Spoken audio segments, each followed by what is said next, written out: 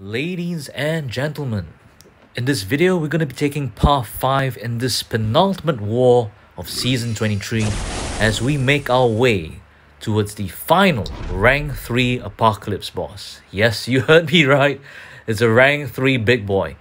So in the meantime, I'm going to be walking you through the encounters I come up against, and we're going to see, can I make it all the way without any deaths? So stay tuned. And let's go. And love is all we'll ever trust. Yeah, no, I don't wanna waste what's left. And on we'll go through the wastelands, through the highways, till my shadow. So first up, coming up right now, I'm gonna be using this opportunity to ramp up my G99 against a pretty easy and straightforward fight against Crit Monkey. So yeah, feel free to knock him down as well, never fear. As long as you're able to bait and evade his SP1, you know, just knock him down as much as you want. In fact, yeah, if you're using G99, that's what you want to do whenever you start any fight. Knock him down for at least 5 to 6 times to give yourself that combo shield. So just in case you mess up, it's not going to be too much of an issue. Melodies we haven't played. No, I don't want no rest. Echoing around these walls, fighting to create a song. I don't wanna miss a beat. And on we'll go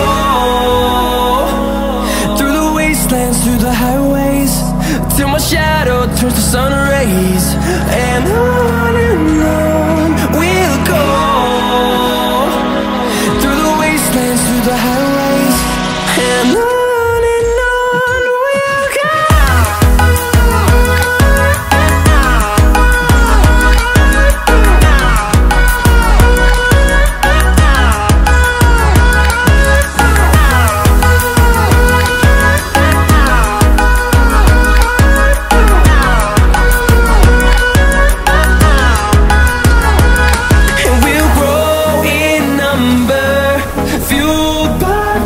See the horizon, turn us to.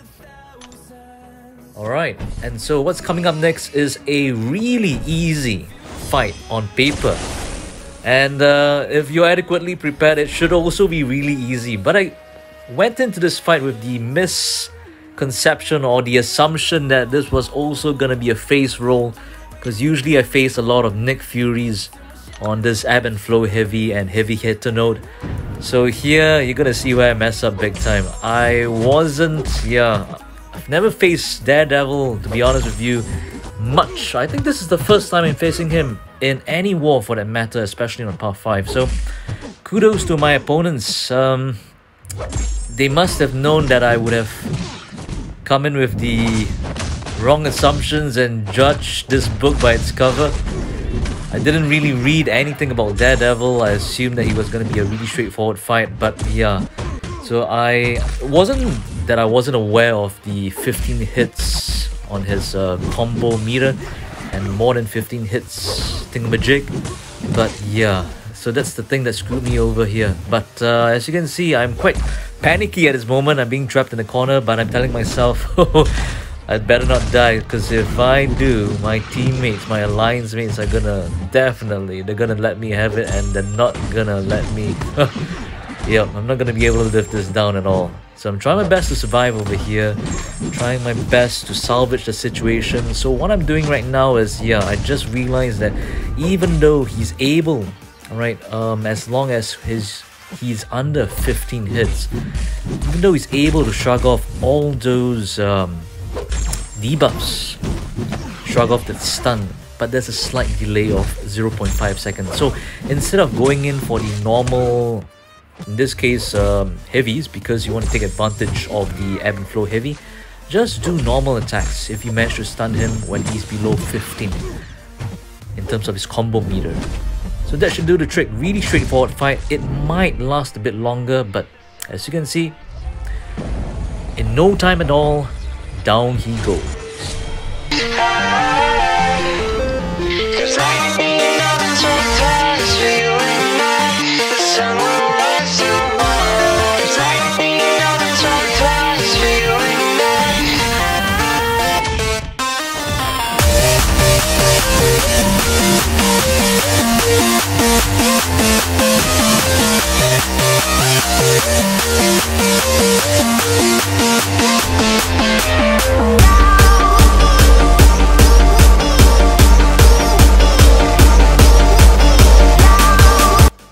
Alright, so after surviving that fight that was unnecessarily hard, it's now time to heal up.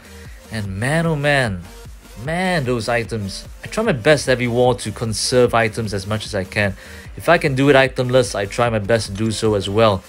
But yeah, couldn't be helped. I took way too much damage, had to heal up before this Doctor Doom fight.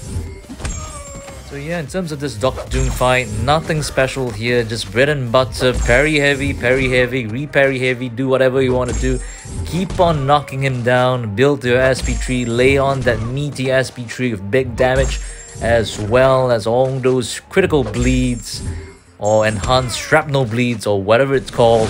And yeah, down he goes, easy peasy. Yeah, I do get clipped over there by that last hit of his SP2 because I didn't time it correctly, but yep. Not an issue at all. In fact, you don't even need to push yourself to an SP3, just a meaty SP2. Even though he is armor break immune, it still hurts a lot. just like the So up next, we have a Void on Ebb and Flow Intercept. So what I do at the start is I rack them up by battering away to lock in those combo shields, which you'll see is going to come in real handy for me later on because I do get clipped at one point, and thank goodness for this because it helps preserve my combo, as well as getting in all those intercepts because yep, that allows you to do more damage. But it isn't really necessary if you are starting this fight with a ramped up G99. Her degen and additional damage with over 100 hits would actually make, in a way, the fury from intercepting him not really necessary. So all you need to do here is, yeah, because I'm running suicides as you can see, so that's why I brought G99 for this fight, to mitigate that issue of too much passive damage being dealt to me because of suicides. So anyways, I've built up to my SP3 right now. I'm gonna chop him down a little bit more. This is why I lock it in with the final SP3 so I can transfer my meter over to the next fight. So straightforward fight as well. Nothing too much. make a stop, can't turn back now. We know that there's no room for doubt. Right, so in this next Ebb and Flow Intercept fight, we're going up against Nova. So because he's metal, I decided to bring the best counter, which is Mags. So in this fight, you're gonna see he's quite cheeky in that, yeah, he's quite reluctant to throw that follow-up light attack after that initial medium. So this prevents me from landing all those re-parries which I need to proc all that prowess on him. So what I can say is, yeah, he's giving me a lot of issues because, I won't say a lot of issues, but he's really misbehaving here. He just doesn't want to seem to throw those follow-up lights so I can reparry, but that's why I get clipped sometimes because I'm expecting him to allow himself to get reparried and I'm just standing there waiting for an opening to land my heavy. And here I've learned my lesson. I just go in for normal attacks and of course looking out for any openings I get for that heavy, trying to land some. So I finally did manage to land another heavy there. So this is why I store it up, build up, try to build up more prowess, double it some more. I am gearing up to throw my SP3 right about after, of course, I got clipped by that SP1 there. Right about now, right, pushing him to below 1 meter, and this should be it. Yup. So this damage should do it if the direct damage from SP3 doesn't kill him at this stage. Damage from bleed certainly would do the job. So really straightforward fight as well. And up next, we're going up against Thing. And for this fight, we're going to be bringing in our ramped up Guillotine 99. Because, yeah, I'm not concerned of whether or not he procs an armor break on me, or whether or not he has all those rock stacks or protection active. As long as I'm above 100 hits, he's gonna melt like nobody's business. So this whole fight went according to plan. I kept him, or I managed his rock stacks ever so well. However, I messed up at the last part because at the very end, as you'll see, I did not end the fight with an L3. So which means I wasn't able to carry over my combo to the next fight, but it didn't really matter that much because that was the end of me using G99 for this war. Because what was coming up next is the R3 Apoc Boss. I think I took another mini boss before fighting R3 Apoc. But yeah, G99, she had run a course, and I would be relying on mags for the rest of this war. So I'll leave you to this. I'll check back in with you in the next fight. It's gonna be quite long anyway, this fight.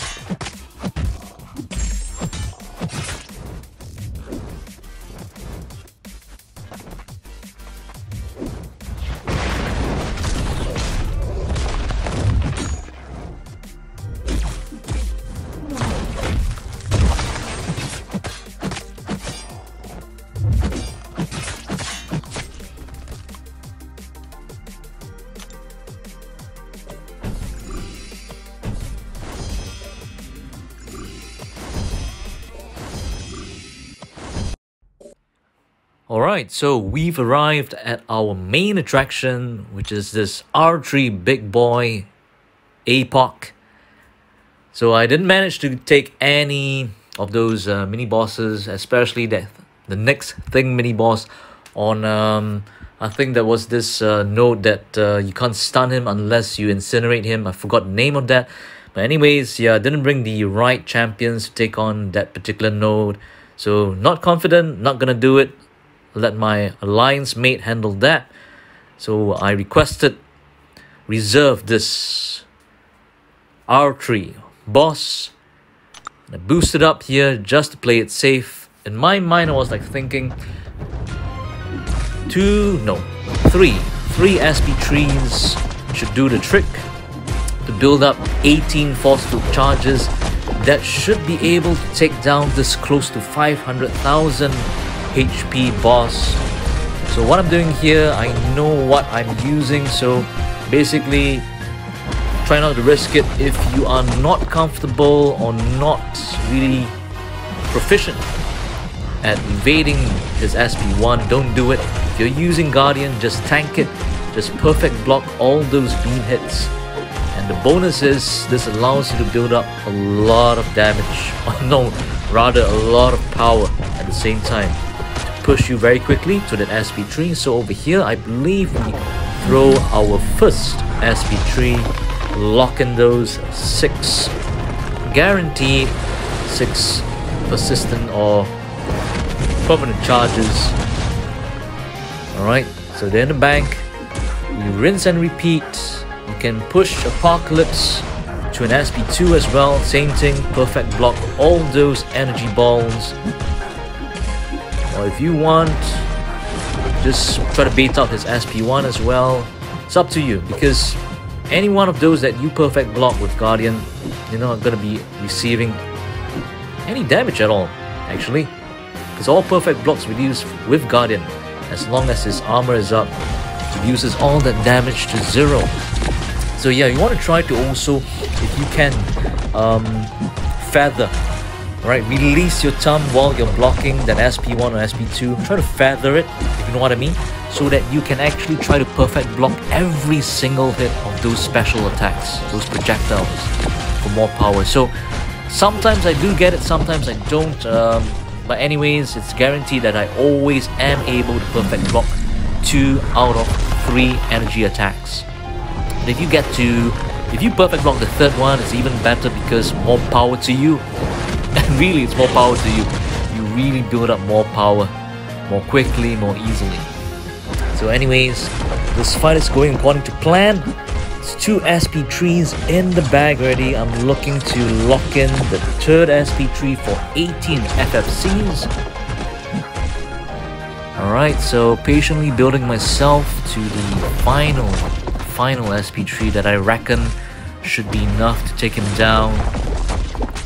So I'm really comfortable right now. I'm feeling really confident at this point in time because look at my health. Close to 80% health left. I did mess up a few perfect blocks here and there, but they weren't too, how to say, they weren't too punishing. Yep.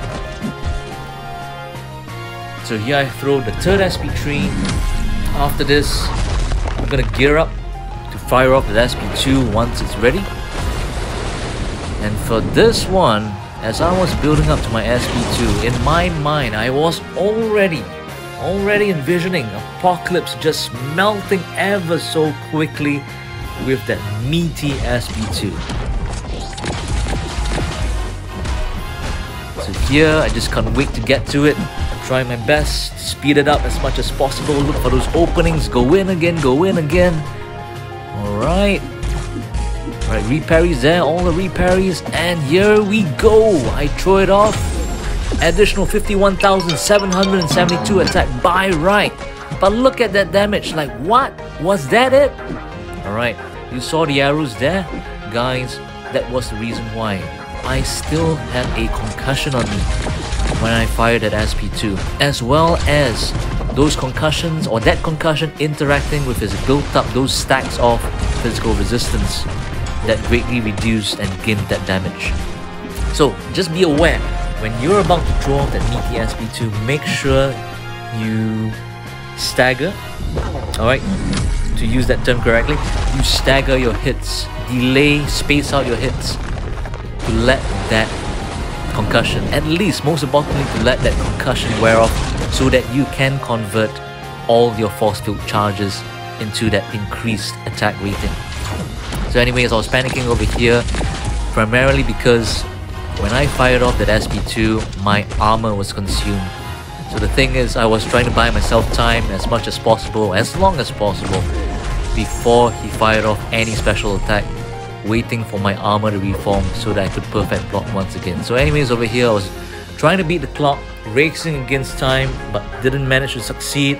I timed out. What a waste. In hindsight, if I had done 4 SP trees, yep, that's right. If only I had done 4 SP trees, gotten to 24 FFCs, that would have done the trick.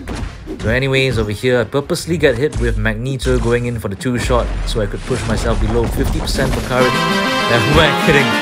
Okay, that was accidental. I didn't mean to get clipped over there, but got the job done. So didn't get 1 shot, did it in 2 tries. What a waste. But anyways, guys, sharing this with you. So when you use Guardian next time, especially against bosses with a lot of health, or any boss for that matter, but especially against this Apocalypse, if you have concussion on you, you want to play it safe, build up to 4 SP trees. You have enough time for that within 5 minutes to do so. So anyways, thank you so much for tuning in. It's been quite some time since my last video upload, and I'm sorry to have kept you waiting, guys. Anyways, if you liked what you saw, please do leave a like, subscribe, and I'll catch you for the next one. In the meantime, take care.